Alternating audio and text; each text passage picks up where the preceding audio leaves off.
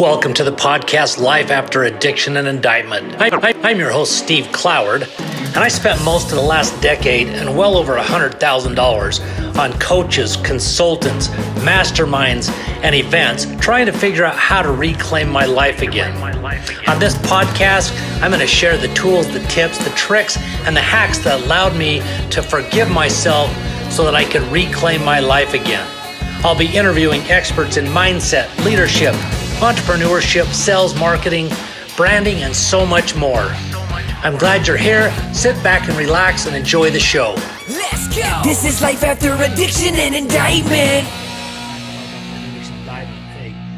I hope that the sound isn't too poor on this episode. If it's not so great, I apologize in advance and hope you'll still hang in there and bear with me.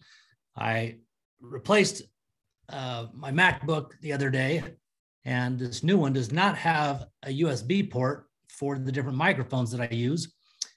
And so I had ordered an adapter yesterday. It came today, and it does not work. But I wanted to get this episode out, and so here we are. I want to start out real quick by talking about something I did in the past, not so much about what this podcast episode is going to be on, even though there was a lot of things business, entrepreneurial related. I did a foundation back in 2004 called Bands for Freedom Foundation. And with everything that's going on in the world today and with what's taken place, I'm not going to get into all that because I do talk about that on episodes in this podcast, but most of that conversation is over on my other podcast, Truth Talk with Steve, which you can find it on Apple and other platforms, but your best place is to go onto rumble.com/Truth Talk with Steve, or you can just go to rumble.com and search Truth Talk with Steve. But anyway, the reason I bring that up is because I did Bands for Freedom at a time where, we were at war. I mean, basically we've been at war forever in this country. And the things that I've learned about that is pretty sad. But that's neither here nor there for this topic today. Because of that, I just felt like, we need to raise the awareness of the American people of the sacrifices the men, women, and uniform and their families make on our behalf to protect the freedoms that we have. And I had a simple silicone rubber wristband that maybe you can see right there that says freedom.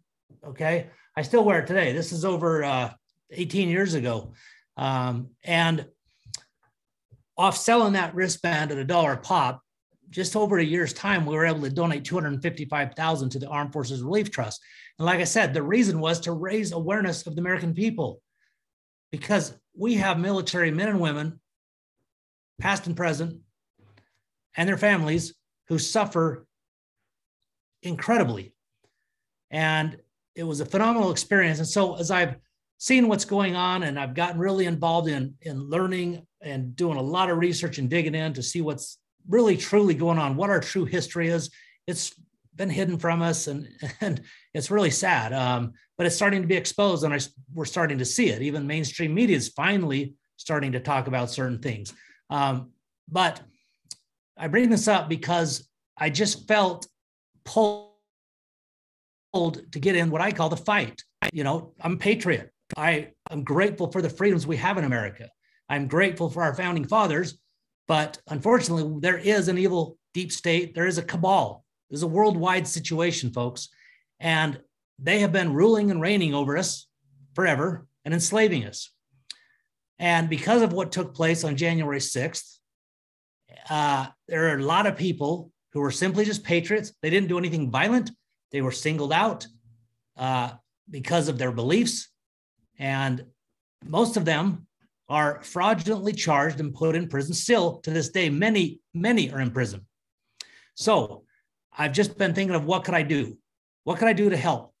And I just decided, screw it. I'm going to create something that we can sell, that we can donate a bunch of the funds to help the J6 prisoners pay for private investigator fees, as well as legal fees, or even just help the families, whatever, something that impacts those people, those patriots and their families. And I've got a good buddy, David Summerall, who has stophate.com. If you're not familiar with that, go check it out. He's done some phenomenal interviews and dug deep into the J6 situation. That's also being exposed for what it was, folks. We know it was not an insurrection. It was 100%, a coup to take over, to create that atmosphere. There was tons of FBI infiltrators. That has come out. We know that, so that they could attack Trump again, Anyways, so I created what's called Official Freedom Gear. Literally, the site just went live today, and that is the URL, officialfreedomgear.com. I don't have a bunch here, and I'm not going to do a share screen, even though I could. You can go to the URL, but here's one of the items that's just it's a hoodie, black on black, that just says freedom. So all of the swag, basically all the t-shirts, long sleeve, short sleeve, tanks, hoodies, lots of other things are going to be added. A huge portion of the proceeds, we're just basically going to cover costs, and then I'll be donating. That information will be available on Truth Talk with Steve podcast or truthtalkwithsteve.com. But please, if you're a patriot, if you are grateful for the freedoms you have, if you want to stand for freedom, to show that you're willing to stand for freedom and not afraid of what maybe somebody down the street or in the store or even a family member might say, go to officialfreedomgear.com and check out some of the items and get you some official freedom gear. It will serve a great purpose. And you can, like I said, you can stand up and show that you're proud for of freedom, or proud to be an American, proud to be a patriot. It's time, folks, we stand up before we lose this country. And anyway, that's where I'm going to leave that. You can see on the website, on the About page, the bottom, it talks a little bit about Bands for Freedom, has a couple of pictures from my old website of all the country music stars that supported us. In fact, it's only one page. I had 4 pages of country stars and other folks that supported it, as well as one of the check donations that I made, and it's a $100,000 check donated once. And like I said, we donated $255,000. My goal is to surpass that amount in donations to help J6 prisoners and their families. So I would be grateful for any help that you can give. And I will document, just like I did with Bands for Freedom, be very transparent so people can see when we give money away, because that is the reason. This is not an entrepreneurial adventure, even though it will apply to this podcast, because it's no different than starting any other business. You have to come up with an idea, and then you have to execute. The best way to come up with an idea, something that will be successful, is find a problem and solve that problem. That is the number one formula for a successful venture as an entrepreneur.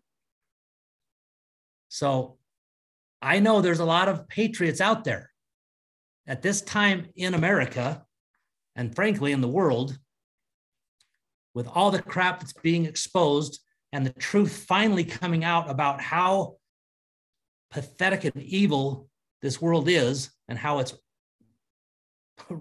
enslaved us and infiltrated every area of society, not only government, schools, politicians, attorney generals, you name it.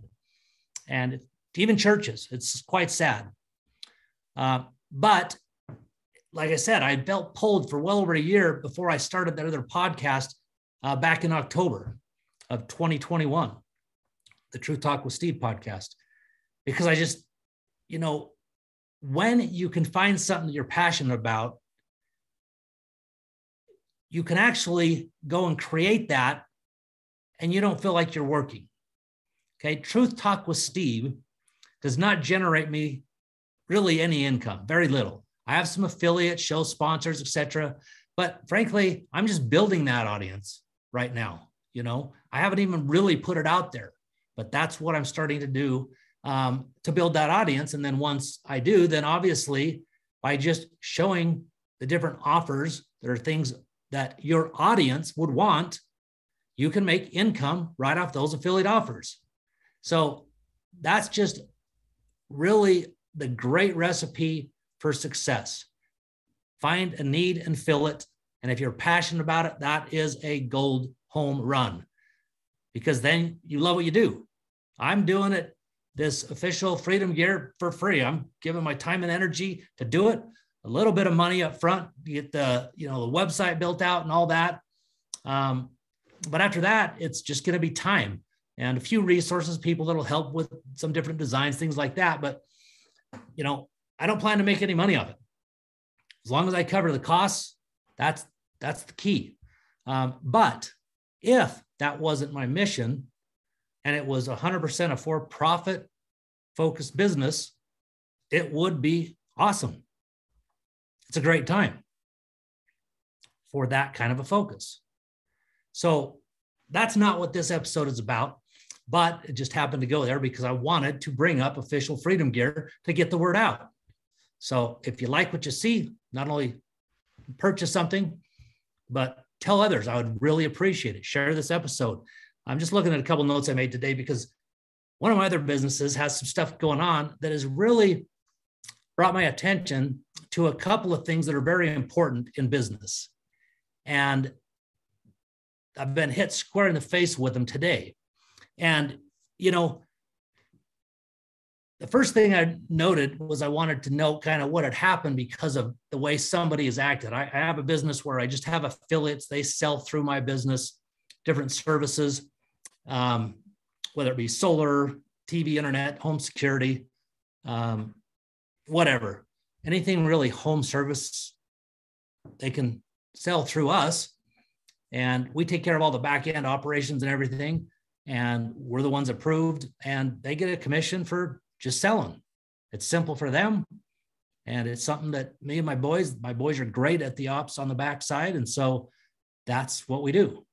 And we had a new affiliate come on 2 days ago, and I was partnered, so to speak, with another dealer that did something similar 4 years ago. And we were partners 50-50 verbally. Their office was out of Atlanta where he lived.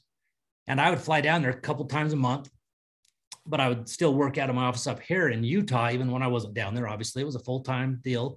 And I dealt with a lot of the operational stuff, most of the financial stuff, and the pay commissions to the affiliates. Well, I'm not going to get into details of how that guy operated and all that, but I am going to hit on one topic before I get to this other one. And that is, my dad told me, as I got older in my early 20s, probably late teens, probably to early 20s, when I took over running his full service car wash. I probably mentioned on past episodes, he's a dentist, but he was a phenomenal entrepreneur as far as real estate developing. And then he built this full service car wash thing. It'd be this great place for his, young kids at the time I was a sophomore in high school when it opened, kind of be this little family farm where we could all work as we grew up and went through college to figure out what we wanted to do.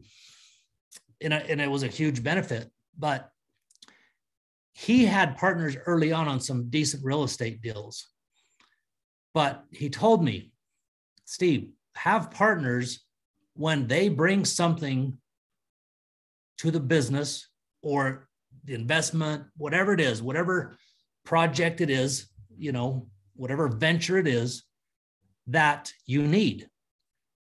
So early on, he needed additional financial help. So he had a great partner that was an orthodontist, and they built a big project in Provo, a big office complex, and did a lot of other great projects.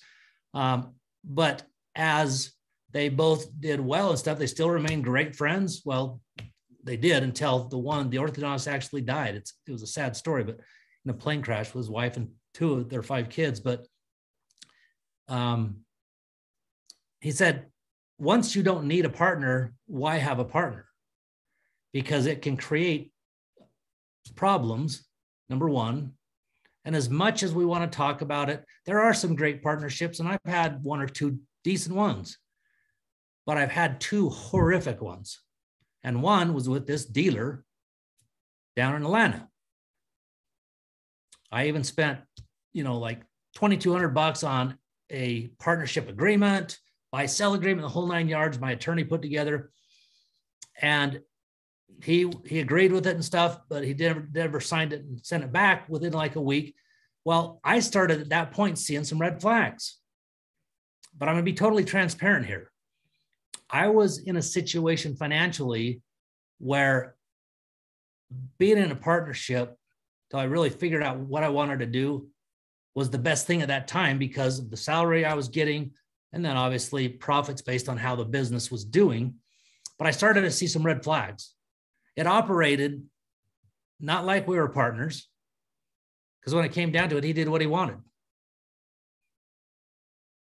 No matter what we talked about and what I said, even if he would have signed that agreement, I believe it still would have remained that way unless I really pushed hard, because the agreement would have outlined everything, the relationships, who does what, everything, which is incredibly important, by the way. If you're going to be in partnerships, make sure you do that, because agreements eliminate expectations. So when somebody thinks something should be different, brings it up, you can refer to the agreement, but it helps eliminate that most of the time. So he didn't sign it. I then decided to just let it go and just honestly take advantage of the income I was getting, do my job, act as a partner the best I could. But the biggest mistake of going into a partnership is if you go into a partnership with somebody that's already operating a business and they were either the huge majority partner with maybe a very small silent partner, because I've had it twice in the last 4 years where I was a 50-50 partner with existing businesses. It will never work, folks, never. And that's because it's their business, whether it's just subconscious even or not, that's just a fact. And I'm not blaming them, either one of them. I get it. I would probably operate the same way, even though I know better. It would just be natural, but it's not right based on the agreement. So be very careful. In fact, never go into partnership with someone that is already operating and making decisions, especially when you see how they're paying certain affiliates and they're paying out more than you're making, but your partner justifies it and said, well, if those accounts charge back, it doesn't charge back the volume bonus that we weren't even qualified for yet, but we would get. So we would go negative at that point, but they don't charge back for the volume bonus. So it would break even. But once that volume bonus did kick in, we'd be making the profit of the volume bonus when those accounts charge back. So you're losing all the other income on the 15 or 20, or excuse me, the 80 to 85% that didn't charge back at that time. How stupid is that? Anyway, that's a whole nother topic. So just don't do it. But if you need a partner to start a new business and there's synergistic traits that really help make it happen, I'm not opposed to that at all. In fact, go for it. But just make sure you have an agreement in place. Everything, a buy-sell. If one of you wants to bail out for whatever reason, it's in writing of how that works. If there's death, do you have life insurance policy on each other? You got to take into account all those things. So don't just do it willy-nilly, get online and use some sort of boilerplate agreement. Take the time, spend a few extra bucks, even if it's a stretch at the time, to get an attorney. You could probably get it done pretty cheap, to start out, just $600-800 maybe. Anyway, so the situation that happened goes full circle back to that old relationship. So we had a new sales rep reach out and reminded me, I didn't know who it was, reminded me that he had worked with us when I was with that other company in Atlanta. And he sure said all the right things. I vaguely remembered him after he mentioned it. And I do recall him claiming that he had some chargeback that the old partner hadn't paid him on. And I went to bat for him. And I ended up billing like 3 weeks later and nothing came of it. So the other guy didn't do anything, you know, and I know how he dealt with things, as well as one other guy that was in management. They didn't care about the people. I can tell you now, everybody I have working for me right now, they're all subcontractors. They all have their own businesses. They just facilitate their sales through us. They are all loyal because I'm loyal to them, and they know how much I appreciate them. Not only because I say it, but how I treat them. In fact, I know that I overpay commission on sales compared to most people out there, probably compared to everybody out there in this industry. And sometimes it's actually ends up as a win-lose for me. And that's no way to do business either. I've gotten to the point where I focus on that to make sure it doesn't happen. But it can happen based on certain arrangements. My company, we're doing the lead gen because we do offer that to some of them. And if their numbers aren't hitting good, or you have a bad, you know, chunk of leads for a while, or if lead costs go up like they have lately, your metrics can move, and their commission is set based on me knowing my KPIs, my key performance indicators of what's my average cost per sale. And then based on the install percentage of these various services we offer, you know, 80% on some, 88 on others, then I know what my cost per acquisition or cost per install for service is. That's how I've based what I pay in commission to tell me what my average profit, my gross profit per install is. When those numbers get out of whack and the cost per install goes above that mark that I've got, which is $50, then it starts to take money out of my profit, which affects my ability to operate my business and or pay myself. And that's part of being an entrepreneur. But you have to be willing to always evolve, always to stay on top of your KPIs. That is critical. You know, I've been very blessed at times. You know, in my old business appraisal firm, I did not track KPIs.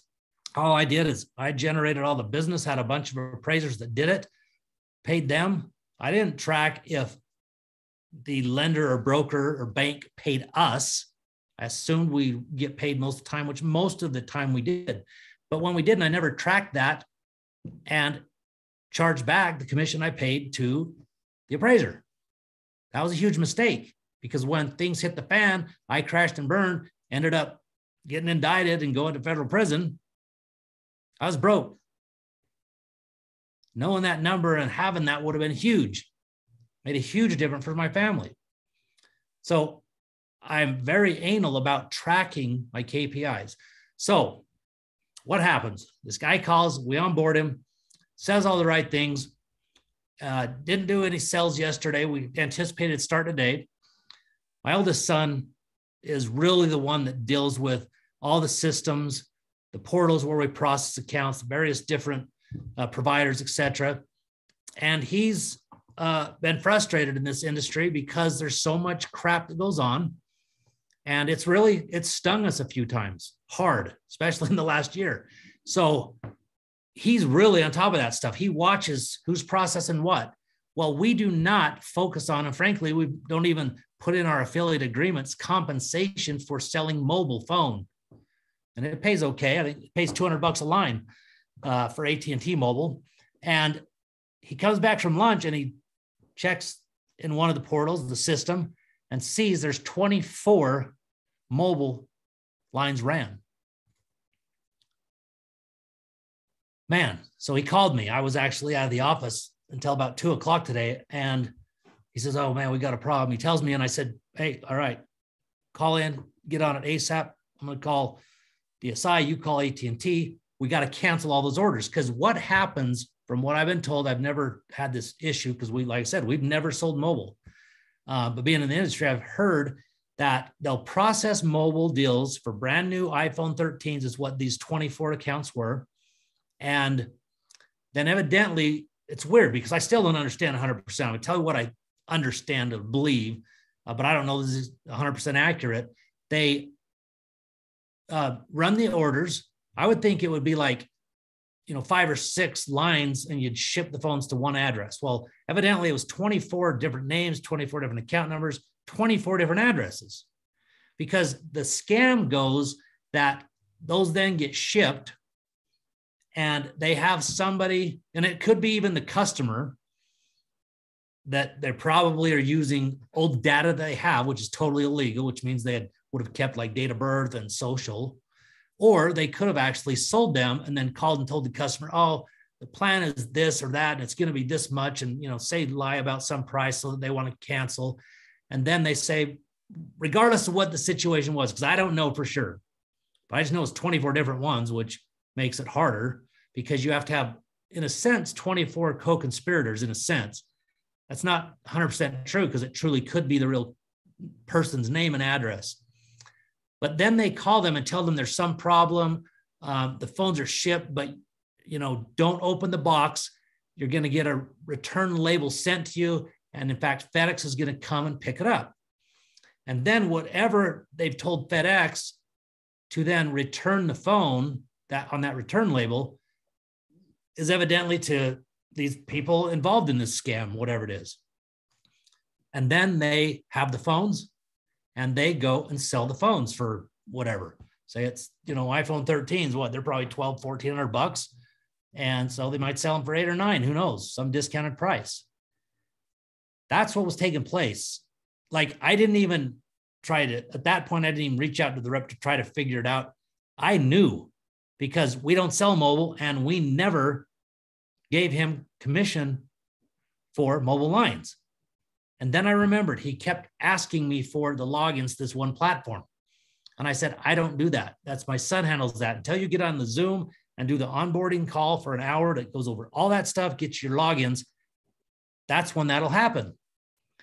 So as I was dealing with this earlier today, I remembered that. And I was like, that should have been a red flag because he pushed me like 3 times about it.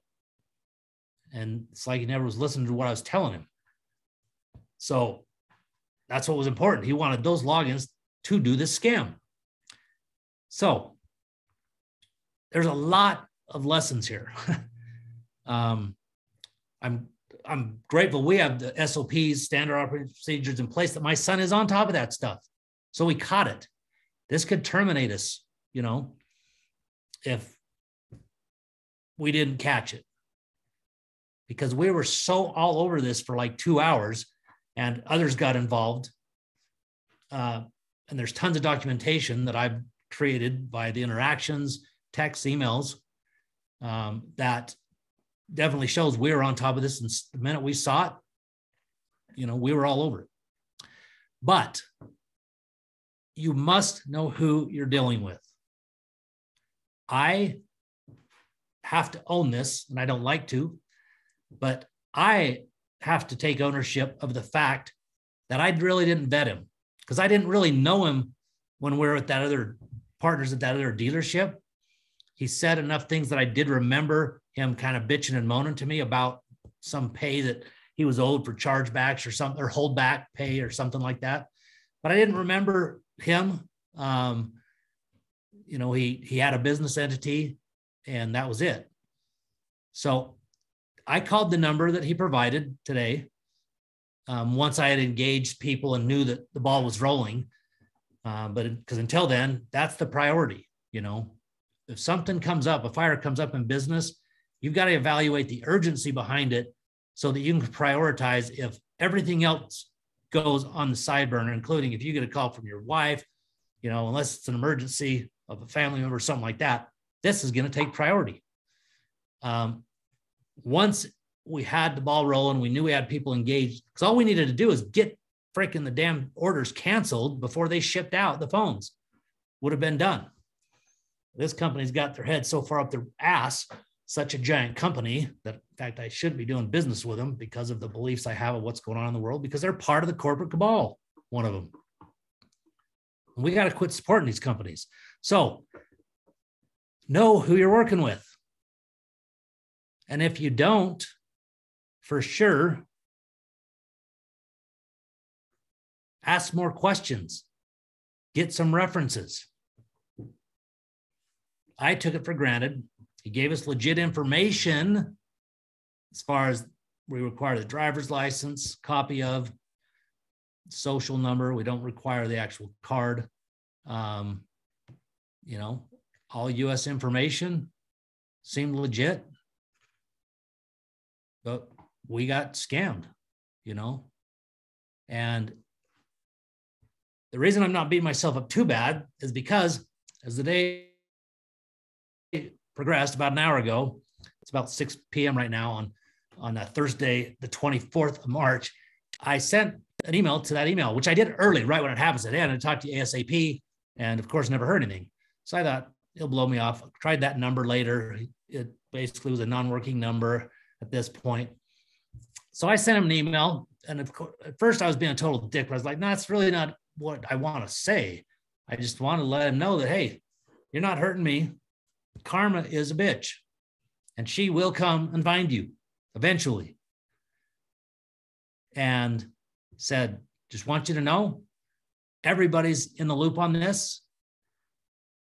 FBI's even notified, and whoever those phones are going to, they're going to be contacted. And if they return those phones per whatever you or your people tell them, they will then potentially be co-conspirators.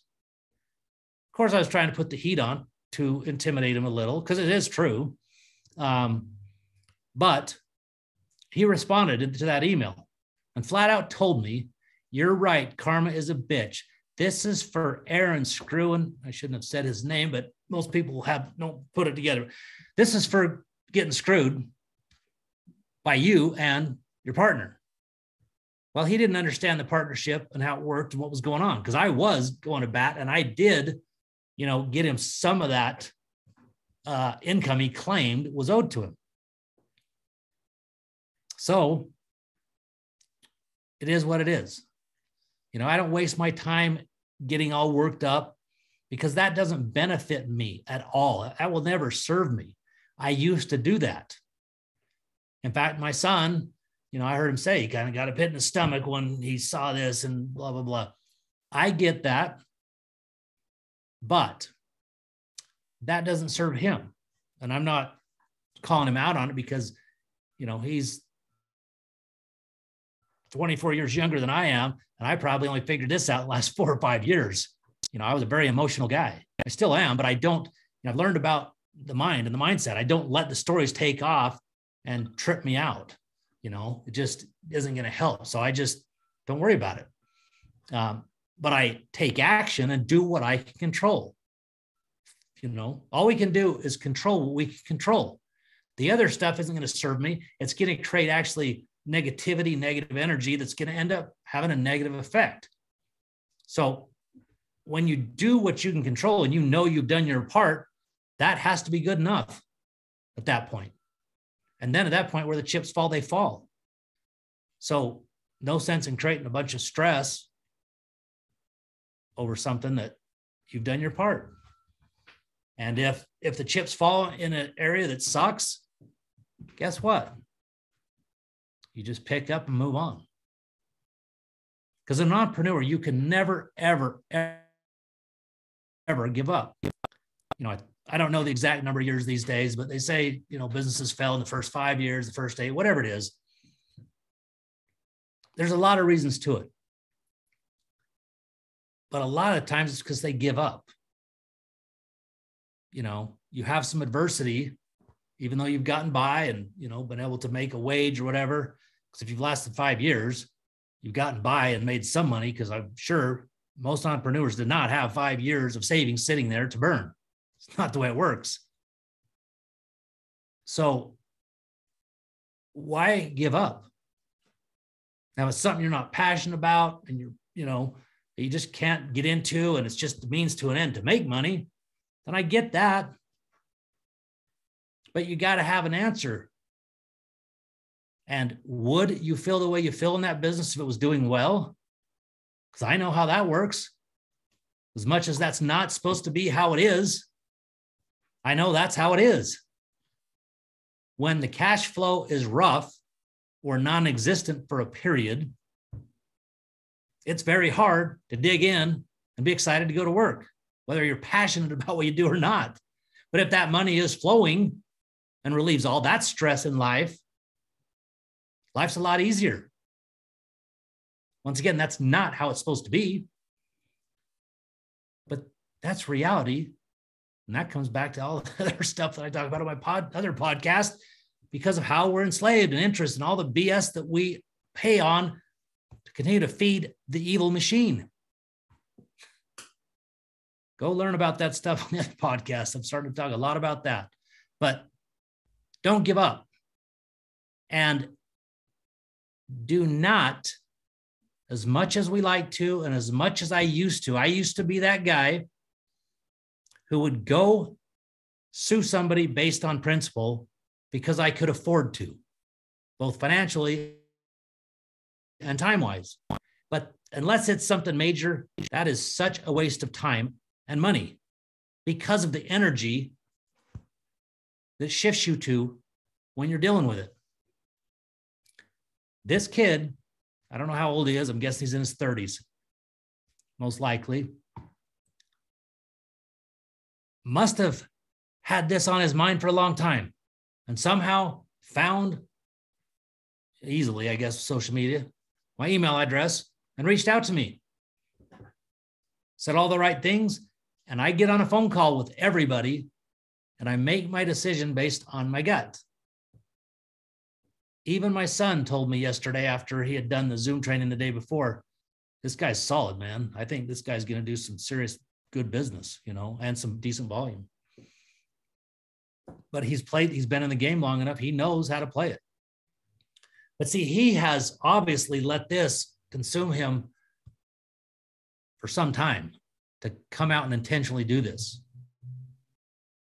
And because I know that doesn't serve him, and karma is a bitch. She's coming. I don't know when, but she always comes. So I don't have to worry about him. I don't have to try to go get even. He'll get what's coming when it's time. So I hope that there's been some value in this. Like I say, know who you're working with. Partner only when it's necessary, because not only can things go a little sideways, but relationships are more important than partnerships and making money. There's nothing wrong with them. If you go into them the right way, know what's up, and there's really value that each other brings, and you'll have a clear understanding of how you're going to operate, and that you are a team. And doing that successfully has to be with people who are willing to let their pride set aside and truly do what's best interest of the business. And being willing to admit when you've made a mistake, be willing to admit when you're wrong. That's how you continue to make it work. So that's the end of the episode today, folks. I appreciate your time. If there are any specific things that you'd like me to talk about, whether it's experience in prison, whether it's experience in business, what it takes to do a nonprofit, the reporting that's required and all those different things, if you have interest in any of those things or anything else, period, shoot me a message. You can reach me through Messenger. You find me on Facebook. The links for that is always in the description below the video. So you can reach out to me there, get to my websites, reach out to me through those, or shoot me a text message. Like I say, Messenger is the best spot. I'm not going to drop my phone number here, but anyway, I'm easy to get a hold of. And if you know somebody that's struggling, because life's tough and it's going to get a lot tougher, I believe. So there's a whole hell of a lot of abuse of opiates and addiction going on. Because you heard in a few episodes before this, the fentanyl deaths are over 100,000 last year. That's just the fentanyl. Doesn't include all their opiates or alcohol, domestic abuse, all the other things. We are, I believe, at a time in American history that's going to be very rough. I'm talking food shortages. In fact, there's a clip I saw earlier today. Biden flat out said it when he was given some, whatever it was, news conference or speech or whatever. There's going to be food shortages. The signs are already out there. There's things going on with the banking system. If you have a bunch of money, you better get it the hell out of the banks. Where do you put it? And I'd get it out of the stock market too. I'd be getting gold and silver, folks. If you don't have a source for that, reach out to Dr. Kirk Elliott. In fact, he's a phenomenal guy. He knows the stuff inside and out. But he also is the best guy to buy through, because if you get in a pinch ever and need to sell, you're not taking that hit of like the $5 over spot that everybody's charging, even a little more some places these days. So if silver's $25, which I think was like 25.31 yesterday, you're going to pay like 30.25 or 30.50 at least to go buy an ounce of silver. If you had to go sell that and say silver didn't move, which I think it's going to pop good here in the next little while, maybe a year, maybe two, but I think that's a very good investment, but it's a very safe place to put your money. But if you had to sell back and say it hadn't moved, you're going to be able to sell back to him without eating, that $5 spot, because the spot's not going to be $5. But he does things a little bit different. So talk to him, go have a consult. And to find him, I don't have it with me here and it's not on. I'll put it in the notes, actually. I'll put it in the show notes. Or you can go over to Truth Talk with Steve and go on to, I think it's the sponsors page, and you'll see his information, and you can just click on the image there and it'll take you to a landing page where you can contact him. And he's a great guy, no charge to talk to you at all. And honestly, there's also a link to my Patriot Supply. If you do not have any food storage, you've got to get some. And you got to get a whole bunch of bottled waters, or if you've got a 55-gallon drum you can get and put water in there and put the stuff that you need to, that you can just get on Amazon, how to preserve that water. Go get some of that. I can't think of what that's called, but just a little bottle with half a bottle you put in there, it'll take care of it. But be prepared, folks. Don't be that guy where when all hell breaks loose and you can't find stuff on the shelves, or God forbid, they lock us totally down as they try to usher in their great reset, Agenda 2030. Don't be that guy that doesn't have something to feed your family and have to rely on someone else. So I'll put the link for that as well to go to My Patriot Supply, but the link is, the URL is getpreparedwithsteve.com. So go check that out. If you've got money and you want to get it in a safe place, like I say, silver and gold is your best spot. And please, let's support and help these J6 prisoners. That's officialfreedomgear.com. Hope you all have a fantastic evening. This is Monday today when this is dropping, and a great week ahead. Stay safe, never give up, and pay attention to your attitude and your thoughts. You can control those. You can control your life and create anything that you want to. Until next time, take care.